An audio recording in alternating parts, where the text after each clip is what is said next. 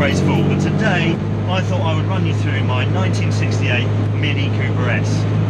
This thing is 49 years old and has bags of character that exceed its diminutive size. I love this little car, it's perfect for country roads. You know, it's tiny, you're bobbing along, you're having fun, and you're not going too quick. You've got to think about what you're doing to get the best shifts in, you've got to get a nice smooth heel and toe, you've got the great 4-speed box, everything's a little bit slower, you know, the way you shift, you've got to take your time, it can't be rushed like a modern car. And that again, just all adds to the experience. You have to actually drive it and concentrate on what you're doing. It is fantastic, what a fun little thing. What I love about these older cars as well is they're all an experience to be in. It feels like you're stepping back in time. I mean, look at the steering wheel. It is huge. The steering wheel is actually bigger than the wheels on the car itself. It's got that sort of Baker-like feel to it, the beautiful original Austin badge. It's got all the old dials in the middle in that classic Mini style, loads of patina, and it's just such a cool place to be. What's also amazing when you consider modern cars is how small it is. Modern cars these days are massive by comparison. I mean, my knees are almost around my ears, my feet are all concertinaed up. I'm trying to work the tiny, tiny little pedals. It is just hilarious to be in. I can actually put my hand flat on the window, the other side of the car, and I'm barely leaning over. Crazy. John Cooper really got onto something, you know, these little cars were very, very successful in competition. Paddy Hopkirk used to smash the rallying in these things, and it's amazing that such a little car can have such good domination. He used to dominate the Monte Carlo rally, just hilarious. So there were 3 variants of the Mini Cooper S. There was Mark 1, 2 and 3. They actually built around 19,000 Mark 1 Mini Cooper S's, around 6,000 Mark 2s and around 1,600 Mark 3s. So it's quite unusual. Actually, production slowed down as it went through the model, and they continued building them until 1971. So this makes it quite a rare car. At the moment, the really valuable Minis, of course, are the Mark 1s, and that's because they can be used for racing in the 366 classes, the 366 touring cars, part of the Masters, and then so for the FIA spec cars, they're all Mark 1s. And that makes them pricey. I mean, a good Mark 1 race car is going to cost you between £70,000 and £100,000, which is a crazy sum of money when you consider what these little cars were sort of 15 years ago. So, how did I end up with this little 68 Mini Cooper S? Well, I went to the King's Lynn Classic Car Auction. This little Mini was the last one of the day, the last lot of the day, and I thought it was worth a punt.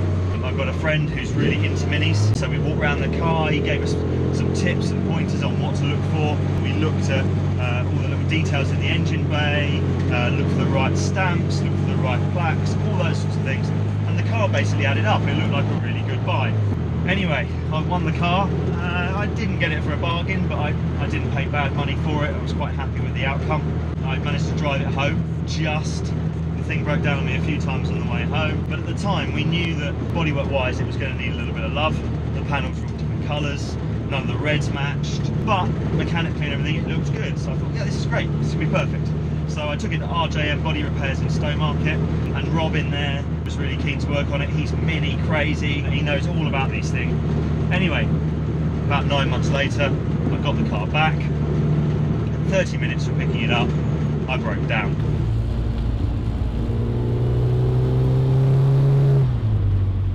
Got it home and we found out that the engine had it. It needed a full rebuild and it wasn't looking good. Fortunately for me, my really good friend Chris Hamilton of Crafted Classics Tuning here in Suffolk was available to come around and have a look, and he said to me, you know, basically we need to start again with this. So he took the car, got the engine out and began what was going to be a full rebuild.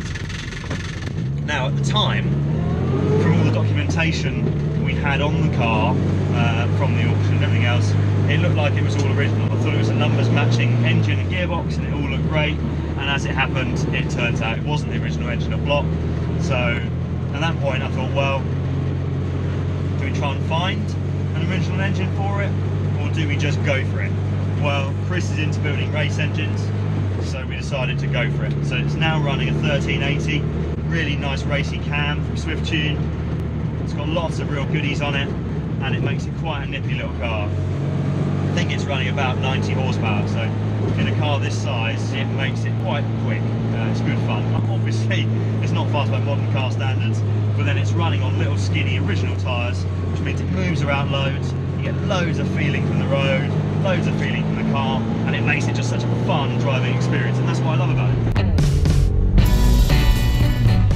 So, after a lot of time and effort, full bodywork and restoration, full engine rebuild, we finally get to the car we are at today. Now, when I got the car in the auction, it also had a roof rack, it had a tow bar, it had loads of stuff on it that was just ridiculous. But fortunately, it had a heritage certificate and stuff, so we were able to put it back to its original spec. We knew the car was this red with the black roof, and it just looked great. And I love getting cars that are like this back to their original state. With all my older cars, with the exception of the crazy orange 2002 hot rod, they're all as original as possible. I really enjoy spending the time trying to find original parts and get them back on the car and get them back to that original state.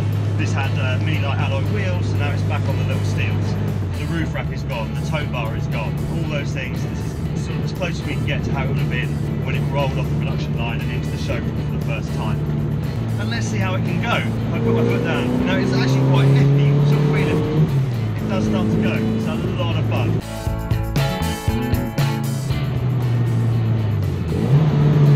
I have to fold my knees up to get a good heel and toe in and send it in. Feel it moving